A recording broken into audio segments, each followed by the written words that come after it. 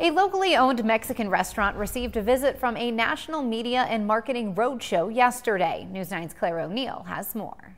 Jalepenos Mexican Restaurant has been a part of the New Martinsville community for decades and is receiving some national recognition.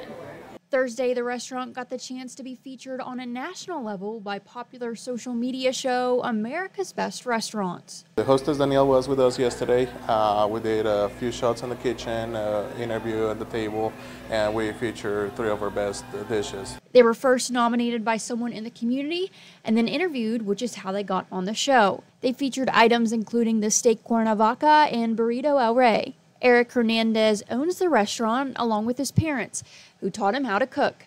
They were the first certified safe bar in the Ohio Valley and offer a menu with a wide selection of Mexican specialties, along with desserts and drink specials. Stood out because our food is always fresh, the quality of our food, the dishes, and the place is always clean, and it's a family-friendly place. They're also considered the most authentic Mexican restaurant in the Ohio Valley and believe being on this national platform can help show that there's something for everyone at Jalepenos. It was a great experience. It's good to be recognized by the community and a national show like they are. So we're a small town in the middle of West Virginia, and our food is as close as you can get to Mexico. The episode is set to air in October, and you can find a link to the restaurant on our website, WTOV9.com. Reporting in New Martinsville, I'm Claire O'Neill, News 9.